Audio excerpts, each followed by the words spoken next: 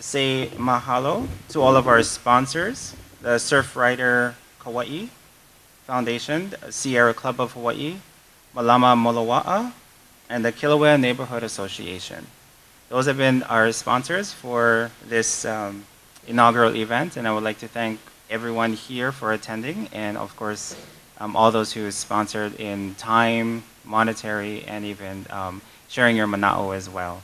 So I would like to, because I don't want to take any more time, and I know we are starting a little bit later, but I would like to first call up our first speaker, Richard Stevens. Mr. Richard Stevens, here we go. Let's give a hand for Mr. Richard Stevens. He will be expounding on the topic of why are ancient trails important. So the platform is now yours. Thank you.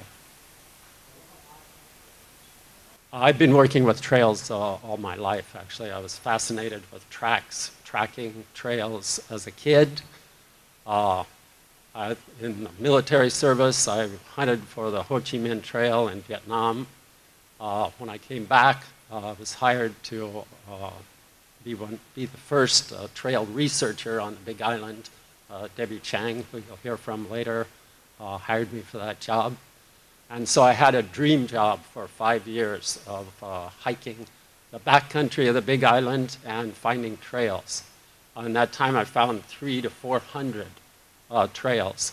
Believe me, they're everywhere out there. If you know what to look for, it's fascinating to see just what an incredibly rich trail world is still left out there. And now here we are working together to save that world and to use it in ways that express the love that I mentioned before. This slideshow is called Hawaii's Ancient Trails and Their Messages for Today. This is an important thing to think about. We're looking back into ancient times, but we're getting messages for what it is we can do today to tune into these trails, to learn from them, to connect with them, and then to see that they go on. So we're into preservation and restoration. There are 4 categories that you can think about as you're listening to this about how messages come to us from ancient trails. And so I want you to think about these. We'll actually make that 6 categories. The first 2, beauty and mystery. Beauty, ancient trails are beautiful. Back in 1992, Debbie Chang and the Na'alahele staff put together a calendar called Historic Hawaiian Trails. The photographs in that calendar were spectacular to show just how beautiful trails are. This is something that you folks here on Kauai might think about doing too. You've got your beautiful trails here. A calendar would be an excellent way of getting more and more people to see the beauty of these old trails. Both in their unworked on state, and then after you clean the trails and they leap up from the land to show you just what they have, you will be struck by how beautiful they are. Then there's the category of mystery. Plenty of messages of mystery that come from a trail. You're standing on an ancient trail. The thoughts that come to you have to be, who has walked this trail before me? Where does it start? Where does it go? How is it connected to the whole great network of trails on every island? When you think about that network, you can think about a spider web laid down over the land, and all the strands of the spider web reflect the Maukamakai trails, the Alaloa, the shortcut trails, the many kinds of trails that were out there. And then you think of that spider web just pulsating with life. It's a fascinating thing to get into the whole trail world. 2 more categories, magic and mystery, or magic and mana. The magic part of the trails is that when you have your feet on the trail, you become part of a great procession that stretches back into time. back to the very first person that ever walked that trail. And then you can think that that trail does not exist in and of itself, but is connected to all the rest. So you can imagine that when you're on any ancient trail, you are connected to all of the trails of that island. And that takes you back to the very first foot that was ever placed on the shores of this island. That's a powerful thing to be tuning into and coming right up through the soles of your feet. There's mana. Mana, spiritual force. The Japanese have kami, the Chinese have their chi, the Indians their prana. This is energy, and trails pulsate with that energy. They radiate it. And again, when you're out there amid the ancient stones, the trail bed, the vegetation along the trail, all of that is communicating with you. And the more open you are to it, the more you will receive. The last two, importance and connections. For importance, I want to turn to a beloved member of the Big Island community and the island-wide community, Herb Kane, the artist, historian. He left behind a wonderful legacy of paintings that allow us to look into ancient times. Herb Kane said, "A culture without its artifacts is nothing." That's a very scary thought. A culture without its artifacts is nothing. Trails are precious artifacts. I'll refer again to Debbie Chang, first head of the Na'alahele program. In her book on 2 historic trails in Kona, she writes, trails are part of a living heritage, a unique culture, living treasures. Notice the use of the word living here. Living treasures that show the survivability and ingenuity of Hawaiians in the natural world. This cannot be underestimated, the importance of trails in ancient times, and now we're seeing their increasing importance here in these times. In ancient times, it was the way the culture moved. The economy went on trails up to the uplands, down to the shore.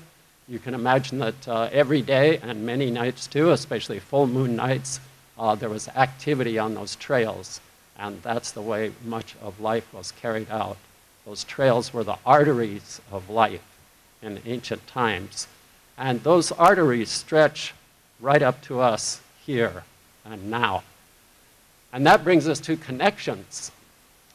The English poet and novelist of the early part of the 20th century, D.H. Lawrence, expresses it really well when he says that I am part of the earth, my feet know perfectly well. That kind of connection that we make with the land when we're walking on an ancient trail is a connection that goes back to the very first person that ever walked that trail, all those that came after, and all those that will come after us.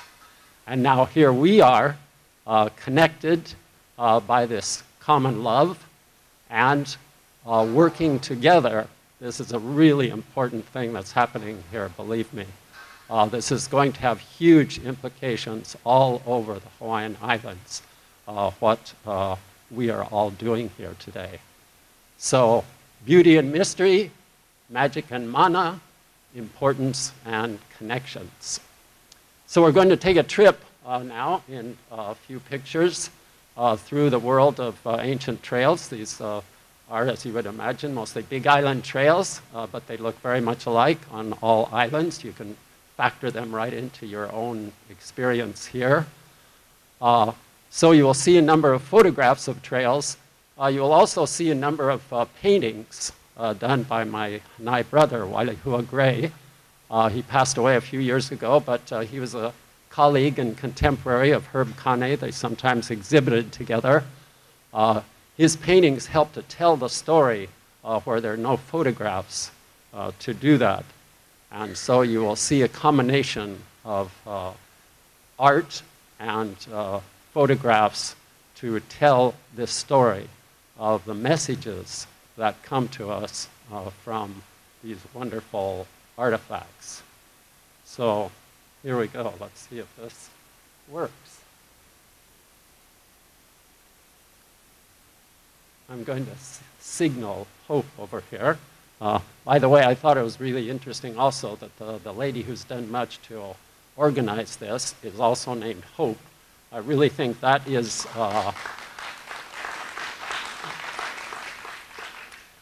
the theme. Hope that's powered by love and powered by unity. And we thank you and all the people that brought this together. I'll be taking back to the Big Island much of the energy and inspiration that I've received from associating with you today and our events yesterday also. What you're looking at up there right now is a picture that was taken from one of the observatories on Mauna Kea. And it's reminding us that every story is a universe story. If you're going to tell me the story of your life, I want to hear it right from the beginning. And that's the beginning of everything. And that means that we are connected in some very special and powerful ways. So the story of Hawaiian Trails really begins with the beginning of everything. And when you think about the energy that is out there, you want to, again, open your consciousness to bringing it down here and immersing yourself in that energy. To think that we are all part of that is both a very humbling and a very empowering thought. So open yourself to it, and it will help to empower us all as we carry out this mission that I think we've all been called to in our various ways. So we begin with the universe. And this is Wailehua's painting called Kumu, or Source. This is his depiction of, again, this blast of energy that started things off. The way he did this painting was he painted it all black to start off. That was Po, the cosmic darkness that we read about in the Kumulipo. So out of that darkness then comes the world of color and form and energy and eventually us. We're lucky that we still have around the islands places where you can see this energy happening as the islands rose from the sea. So that reminds us of the primal nature of all of this. No humans on the scene yet, but the mountains begin rising from the sea and rising all the way up into the winds where they act like a net, start to bring the moisture down. And from there, life begins to catch hold here at one of the Anchialine ponds along the west side of Hawaii, where you can see how this process might have happened. Fresh water, seeds blowing in the wind, floating on the waves, falling from the wings of birds, and beginning to clothe the land. It's really nature that determines where the trails will go. Because of the kind of vegetative patterns, climate, that will make resources available to the trail makers who come later. This is a painting of Wailehua's called When the Leaves Floated and the Trees Danced with Fire. He had a whole series of paintings that he called his Pele series, where he was tuning into these energies and trying to depict them in a way that began to bring his people, he was half Hawaiian, into the scene. It's pretty hard to see in that painting, but way over on the right, on the sea, there is the site of that first canoe approaching the shores of the islands. And so from over the deep blue, they came, and that's what this wonderful organism here reminds us, that the people who came here came a far journey over some of the deepest parts of the ocean in the world to these shores. So the trail extends back into these times. Ralph Waldo Emerson has a wonderful quote that is, beneath each deep, another deep opens. We can see that in our own lives. You can see it in the story of trails, that it doesn't just begin with the first trail, but it's connected to all that came before, and now we are giving direction to what comes after. Just imagine now that first foot coming onto a trackless beach. All the islands would have had this moment when someone stepped out of the canoe and put his or her foot on the sand. I'm guessing it was a him. At any rate, all the trails of the island are connected to that moment. I believe firmly that the first artifact that was made by the first people to come here was a trail. It was a trail to fresh water sources, a trail to food sources. Trails are precious artifacts. They're among the oldest things made by the first people here. And believe me, any trail that you stand on today is connected to that magical moment when that first foot hit the sands of these islands. This is the way Wailihua tried to convey what he felt would have been the feeling of those first people coming, a feeling of relief after a long and uncertain journey, a feeling of joy and elation, and also of wonderment of what is this place? Do the gods live here? Will there be enemies to greet us? But definitely a feeling, again, we should try to get into this ourselves to keep that sense of wonder and awe that was surely part of the first landings here. This is a petroglyph that I found while doing this trail job, and I still, once you get bit by the trail bug, and a number of you probably know this already, you'll be looking for trails everywhere. And they are everywhere too. So you find other wondrous things in your search for trails. And the feeling that I get from this petroglyph, the paddle raised, and it looks like exaltation overhead, had to be part of the feeling of those first people, those first trail makers here. Another of his Pele paintings to try to convey what it must have been like to people coming from a non-active volcano world to one in which the volcanoes were still very active. Also mountains so high that, excuse me, they had snow on top. And so again, that feeling of wonder and excitement and passion that would have been part of those first days here for the first people. The trails eventually spread from that first imprint on the sand to the highest mountains. We've just, in May, had an important case that we'll be hearing more about later, the Haleakala Trail case on Maui, in which I was honored to be a part of the team. And so you can think that the spread of trails then over time goes everywhere. It reaches every part of the islands, even those considered most inaccessible.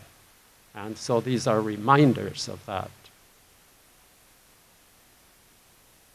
There were undoubtedly trails here already before people came. That would be another thing to cause wonderment, awe, and questioning when those first people landed here, who made these trails, and then they probably saw a giant flightless bird coming. Those birds would have had trails to their favorite feeding grounds too, and their favorite water sources.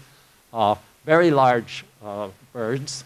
And so the trails that we think about have other users. Just like on the mainland, the great trails of our history, the Oregon Trail, Santa Fe Trail, Wilderness Trail, those were all indigenous peoples' trails before they became important in our history. And before that, they were game trails, animal trails. And so it reminds us of our connections with the natural world. and studying the wisdom of indigenous people constantly reminds us of our connections with that natural world and the lessons that we can take from it and need today. Here you see an example of a shoreline trail. This could have been like the one, that's a bird, by the way. It's called the moanalo, or the disappeared fowl. They would have made trails like this that then would have been very useful for the first people, and probably those first trails were shoreline trails and along the flowing streams. The use of coral along the trail still is a useful thing to guide you if you're out there walking in the moonlight, the moon shining on ahu made of coral is a magical sight. And so thinking again of the kind of work that went into their first trails here, when we can see those today, again, it's an energizing event. Of the bringing of plants from other parts of Polynesia and seeing them become established then is also a part of the story of trails. And going to start blending in the theme of reforestation here. This is a lot of what we're doing on the Big Island now, is combining trees and trails. It's a wonderful combination. Those of you in nonprofit groups, I'll tell you that when we started doing this on the Big Island with our own nonprofit, we were told there's a ton of money out there for reforestation. And so you can combine causes like trails and trees in a way that can really help to finance your efforts.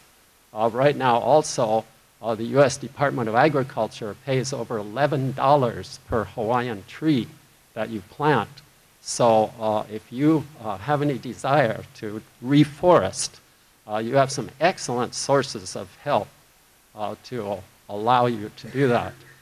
You can plant a lot of trees in an acre of land, and at $11 per tree, that can help finance the kind of things that nonprofits are usually having difficulty with, the green energy that's necessary to make these projects happen. So those of you who are interested, check into your NRCS, Natural Resources Conservation Service. It's part of the Department of Agriculture. And you will find that not only the planting of trees, but the preparing of land for planting trees, they will subsidize. This turns to another part of the world to give us an idea of what it looked like here along the Lo'i. These are rice paddies, of course, and this is the island of Bali in the year 1967 when I went there on R&R from Vietnam. And I was really struck by the beauty that the Balinese put into their agricultural efforts along streams. And I realized that very probably this is a lot of what it looked like here in Hawaii. Although you just substitute kalo for the rice there, and you can picture how beautiful it was. Notice too the balance between the nature that has not been disturbed and the agricultural lands.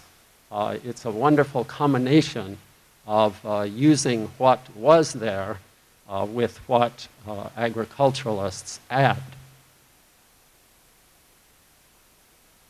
This is from the island of Sri Lanka, and again, it's looking to other places to get an idea of what it looked like here. Notice you can see trails running right up to the door of the house there that's along the beach. Some of the vegetation very similar to what we have here. And again, you can get ideas about what it looked like and how the trails played an important part in all of these places by some that remain today to tell us what it looked like here. Over it all is the spiritual aspect. And Wailehua loved the io, the Hawaiian hawk, that was very prevalent around where he lived near Waipio Valley. And so this painting is called Amakua. And it reminds us that in everything the Hawaiians did was the spiritual element. And that's a great thing for us to build into our work, too, to remember that there are different levels to life. And the more you can access the higher and the deeper levels, the more energy you will bring forth. And so this kind of reminder of what was here can become part of what is also. Malkamakai trails were really probably the most important part of the economic lifeline that linked the resources of the uplands with the resources of the shore and offshore. And this is what a trail looks like when it's been cleaned. Cleaning the trail is getting the invasive vegetation out of the bed, getting the curbstones back in place again. And when you do this, when you clean trails, the trails literally come to life again. And it's a magnificent feeling to be part of this. Kids love this, older people love this. It's a work of restoration. And I want to suggest to you that your presence here is an example of what we are living through now, which is the age of restoration. You may feel frustrated with some of the battles that you've fought and the direction things have gone, but we are in a new century now. The 20th century got the unfortunately appropriate name of the age of anxiety. Now we're in a new century. We're in the 21st century. And the more you use this term, the age of restoration, the more you think that way, the more it will happen. And I can tell you as a teacher at the UH branch in West Hawaii that the young people are coming into our classes already primed for this. The kind of education that we heard about from our opening Oli is what young people are getting all the way from elementary now up to college. The age of restoration is here. And the more we can get behind that, the more we can join forces, as we are today, the more we will make it happen. So, age of restoration, use that term and spread it around. It's happening all over the world. Wailehua's painting here reminds us again of the spiritual level that existed, especially among the Ali'i, as he's picturing here, and I'ivi, which he has combined with the look of a cape to remind us again of the structure of society here and of that spiritual nature which connects to the natural world. The Malkamakai trails again, when I mentioned back at the beginning about the beauty of trails, you really can see this after you clean a trail about how beautiful it is and how it illustrates again these kind of connections that are part of one of the principal themes of trails. This is a trail that branches. It comes down from the uplands. You notice then it forks. It's going off in two different directions there. You can imagine people coming down from their work this is in the Kohala Field system up in the northern part of the Big Island. I always imagine friends coming along to this point of the trail. Some perhaps are going off on the right branch there, others on the left, and they're calling to each other as they begin to part, maybe making plans to meet down on the shore someplace. It's also a lot like life. You come to these points in life where you have to make these decisions. What do I do here? Which way am I going to go? And in the case of applying trails to this moment, often we get guidance along trails in the form of ahu, and those are the kind of things that we need to build into our life and our work now, is seeking that guidance when we come to these points and then following the trail of life on. Special stones along the trail. This is called a pohaku okiaina, or land dividing stone, usually large triangular shaped stones that you find sometimes on the borders of Ahupua'a or the ili, the smaller divisions within the Ahupua'a. But again, reminders of the life that was lived before, perhaps now hidden in vegetation, but still with their stories, their messages. And again, when cleaned, they are striking in their reminders of the past. Aumakua stones, stones that are set up along the trail. Perhaps the people in a particular area did that to honor their family Aumakua. But again, part of the mystery of trails. That's part of the fun of them, actually, is not always knowing exactly how to interpret what's there, but feeling the depth. And I think if you can do that, it isn't necessary to know exactly what was meant by this, but just to feel the power of it is important. This is an example of how these stones often are beside the trail. The trail is running to the left of that stone that we saw in the previous picture. So trails as important lifelines of spirituality as well as the economy and cultural development. This is a fishing shrine. This is taken from some of Wailehua and my hikes together along the coastline of Kohala. And many of these still remain also down at the end of the trail, where you can imagine the fishermen on their way to fish and making offerings. The tea leaf, whenever it appears in Wailehua's paintings, are to remind us of the spirituality of the ancient Hawaiians. This is a trail that's very much associated with Kamehameha I. This goes down to the shoreline at Hapu'u Bay in North Kohala. At the top of this trail is the remains of the heiau where Kamehameha kept the war god, Ku Ka'ilimoku.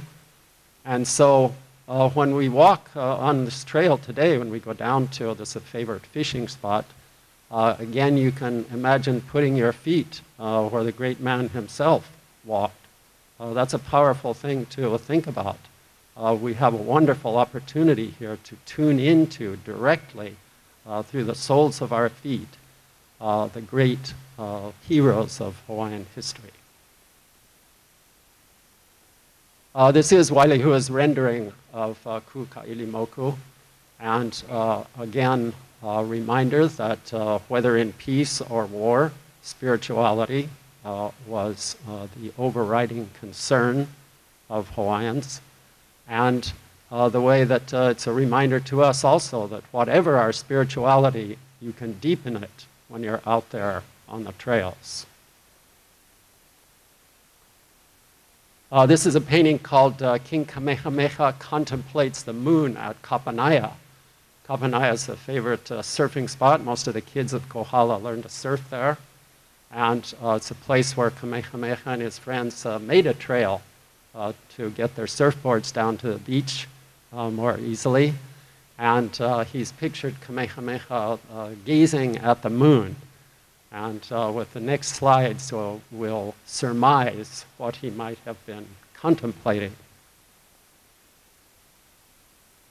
He might have been contemplating the arrival of people from the other world. This was of great advantage to him in many ways. Petroglyph carving of a whaling ship. And so we've entered a new phase in Hawaiian history now. The trails go on, but now there's a new element in the land, people from the outside world. And this is one of the things that they were after. This is a sandalwood tree. This is a miracle survivor in a land where cattle have destroyed almost all the native vegetation, and you just have mostly kiawe trees growing. But still, now and then, you find these reminders of the past. This is part of the whole reforestation effort that we're doing on the Big Island now. We're planting a lot of iliahi, a lot of sandalwood trees, and they are gorgeous trees. You can sometimes smell in the wind the fragrance of the sandalwood blossom, and that can help you to find lone trees like this. This is a painting called Kauai High, and this illustrates the effects of the sandalwood trade. Kauai High, if you're familiar with it, is in Kohala, the northern part of the island. There's a harbor there. And it's one of the most land-battered places in the islands. The deforestation, which came about largely as a result of the sandalwood trade, there's plenty of sandalwood trade growing on the steep slopes leading down to Kauai High, led to a gradual drying out of the land. There's a wonderful Hawaiian saying that goes, rain always follows the forest. And if the forest is retreating, rain is diminishing. And what you see in this painting is those ships waiting offshore. You see people carrying the sandalwood logs down to be loaded on the ships. And you see the land drying out in stages. And this is what the land looks like in a lot of those places. This is a Maukamakai trail you're looking at right here. But it's in a place where first deforestation, then overgrazing, then the trail filling up with wind-blown and waterborne silt to the point where it almost is not recognizable at all. But if you know what to look for, as I said, there are still hundreds of trails out there, and they're waiting to be discovered and restored. This is a heiau called the Navigation Heiau on the North Kohala coast. This is where the Polynesian Voyaging Society still goes to have awa ceremonies before their journeys. There was a training school here, a university for navigators. Some of our kupuna in Kohala tell about their family history and being part of navigation and training for. Again, it's connected by trails. Maukamakai trails come to it. The shoreline trail runs past it. Soon the national trail, the Alakahakai, will make it, or at least along its base, the trail will run also. So the treasures that are out there along the trail continue to tell us about the wonders of life in those times. This painting is called Kipuka. Kipuka is an island of life in the lava sea. It's where recent flows of lava will come down and flow around elevations, leaving behind a kind of island of native vegetation.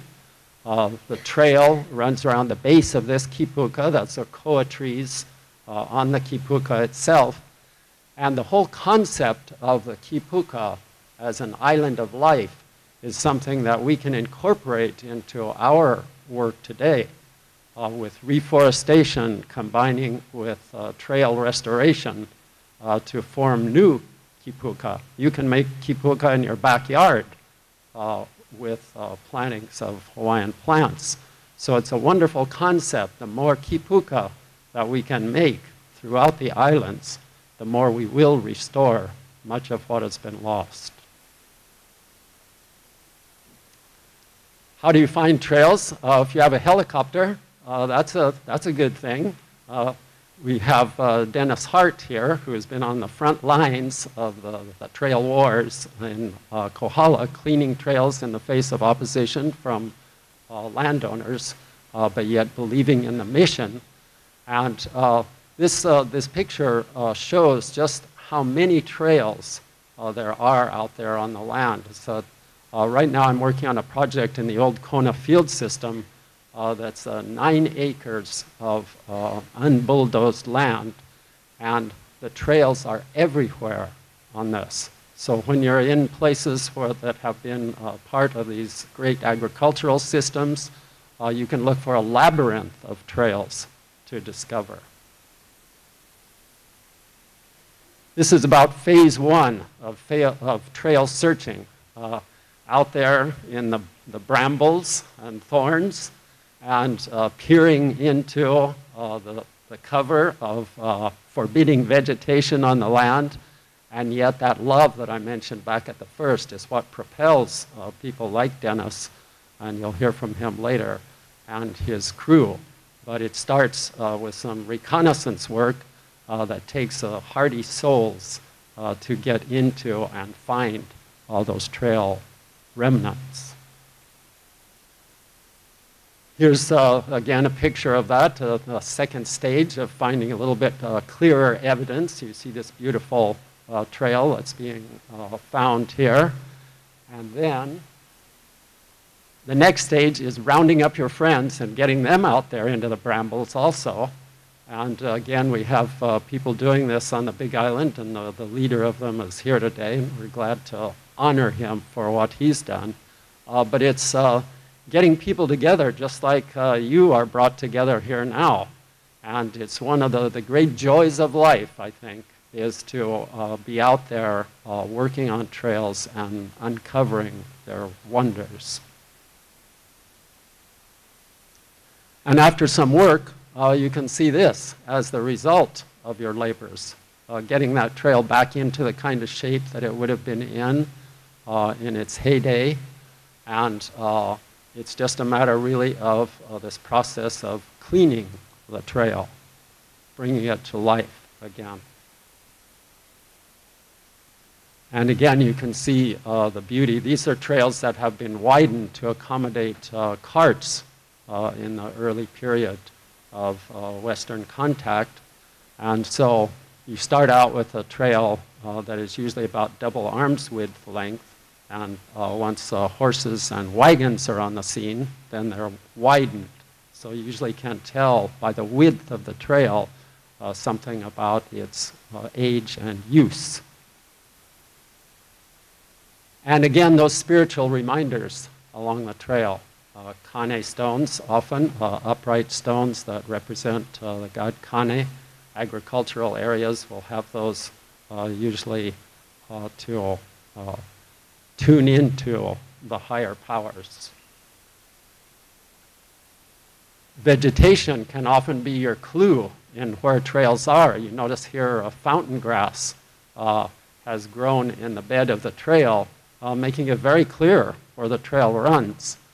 Right now we have an exciting project going on which I hope is going to be duplicated on your island and all the islands. It's cooperation between a developer and in this case the university to restore an ancient trail that will be a public access trail. This is a really momentous event, I think, in the history of trail restoration, when you start to get that cooperation between the landowner and those of us who are lovers of trails. I think whenever you can do this, and as people become more enlightened and as people get more into the age of restoration, you will find more cooperation to do this, and maybe even some assistance from the government. What you're really uncovering out there is, as I said, just beautiful. There are different, all kinds of different trails, each with their own special nature. And again, it takes you right back to the first people who made that trail, to the people who ordered the trail made in a particular place, and then chose some of these beautiful surfaces to run the trail over.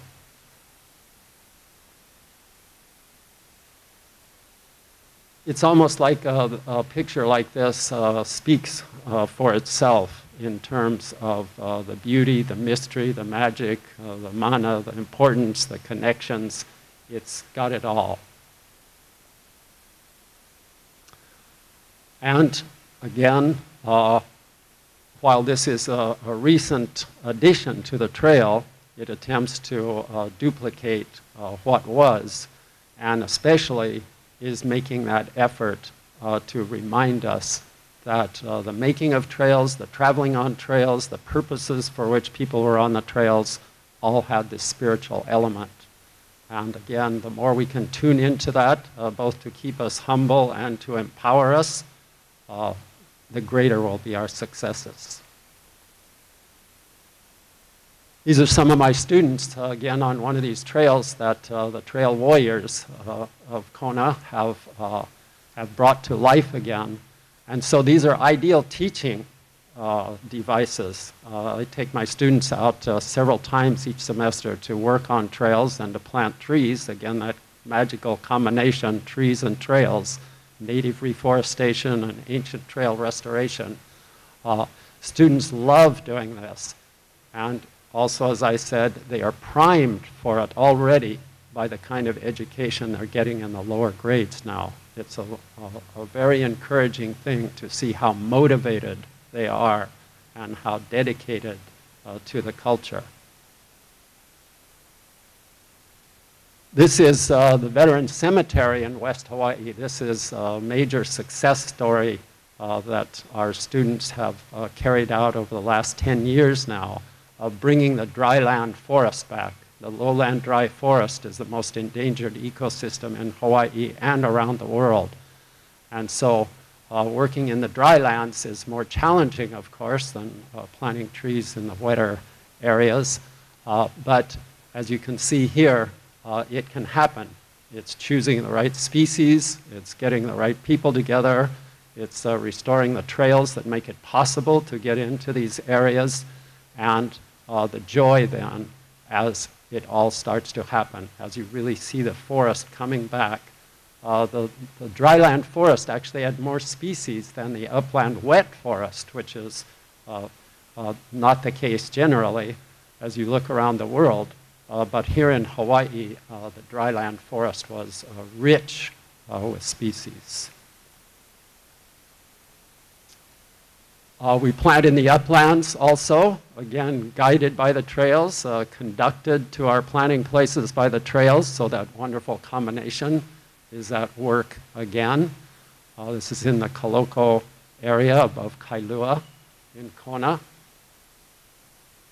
And you can see the golden bark on the koa trees there. Those are young koa trees. Koa trees, if they're planted in a place that they like, can grow 10 feet a year. Those trees that you're looking at there are about 3 years old. And so both in the uplands and in the lowlands, the drier areas, the combination of trees and trails works in a magical way. And this is our last picture here. This is a place that, this is up in Kohala Mountain. It's near the summit of Kohala Mountain in the north of the Big Island. It's a place, my son was an avid pig hunter when he was in high school, and he and his friends called this the Green Temple. And I just love that name for this place because it is so evocative of, again, the spiritual world that we've referred to several times now, the green, which indicates a movement that's going on all over the world now too. That's another reason you can be hopeful about the age of restoration. And the wonder that trails can lead you to. Mahalo.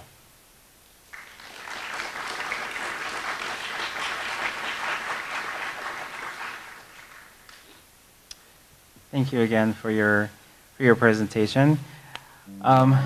Before we go on to